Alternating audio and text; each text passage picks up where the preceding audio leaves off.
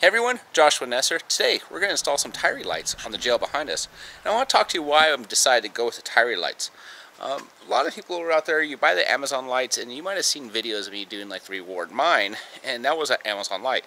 Well, long story short, it provided almost zero light over the stock headlights and was pretty much pointless. Next step was to buy a quality light, and when I do mean quality, I mean TYRI are great lights. They're used in everything from mining to racing, so we want a light that's going to hold up and do the job.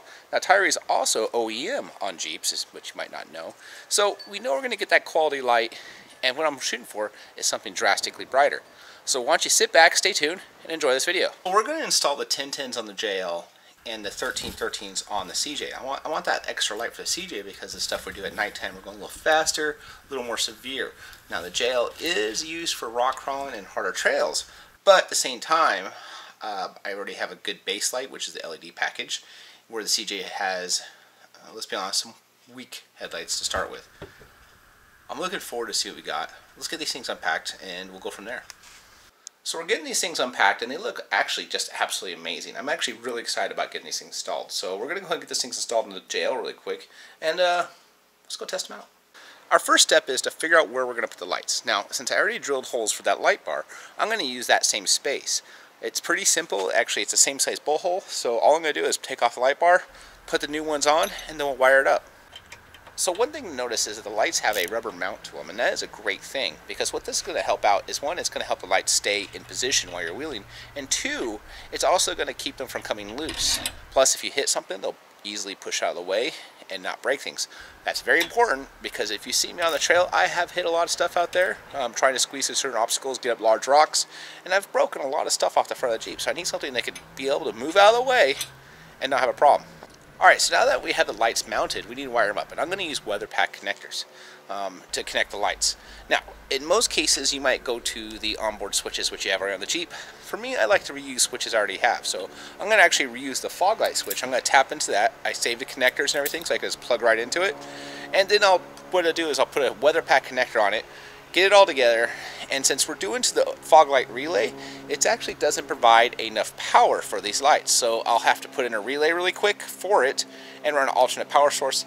Nothing too difficult. What I'll do is in another video, I'll actually show you how to do electrical so you can figure out how to do this. We're just going to use a simple 40 amp relay. We're going to run a second line, and it shouldn't be that difficult at all. Don't forget to make sure you put a fuse as close as you can to the battery, just in case something happens.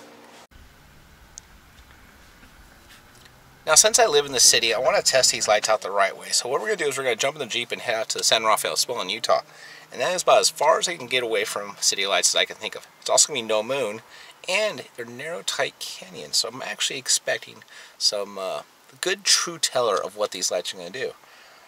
I do have high hopes, because I've seen these lights before. And I'm expecting these things to basically make daylight out of what is darkness. I can't wait to try them out. Let's get going.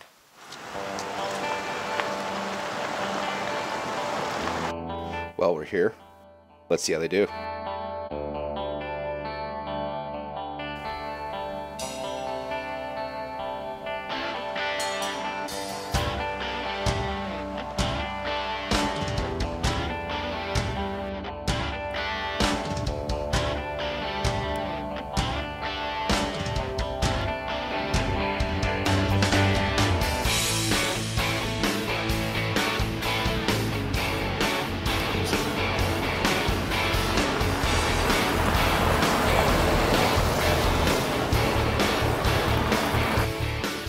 So we just got back from the trip, and I'm going to say, wow, those things were awesome. These lights, the TYRI lights, are even better than I expected.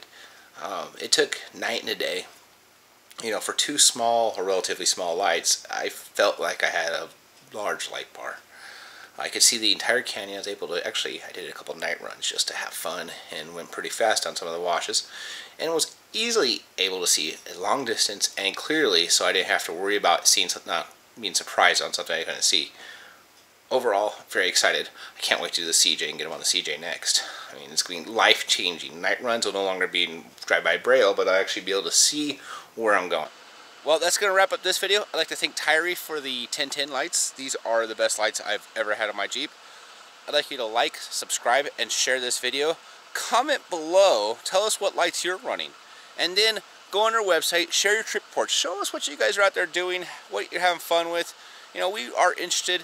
If you ever see us on the trail, say hi to us, hit us up, say, hey, can I wheel with you guys? Or in fact, invite us to wheel with you. That's the kind of stuff we love to do. Well, I'm going to head back to camp. Thank you for watching this video. Be safe. Hope to see you on the trail soon.